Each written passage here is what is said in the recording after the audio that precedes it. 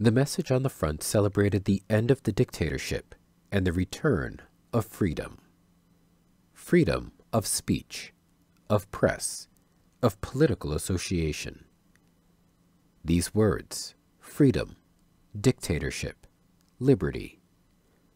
I now read them for the first time in my life. I was reborn as a free Western man by virtue of these new words.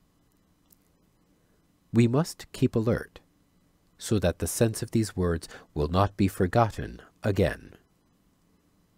Ur-Fascism is still around us, sometimes in plain clothes.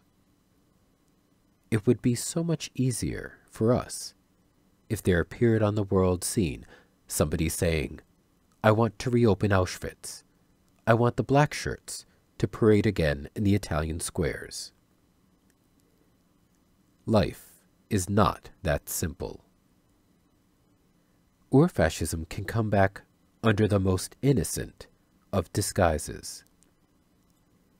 Our duty is to uncover and to point our finger at it of its new instances, every day, in every part of the world.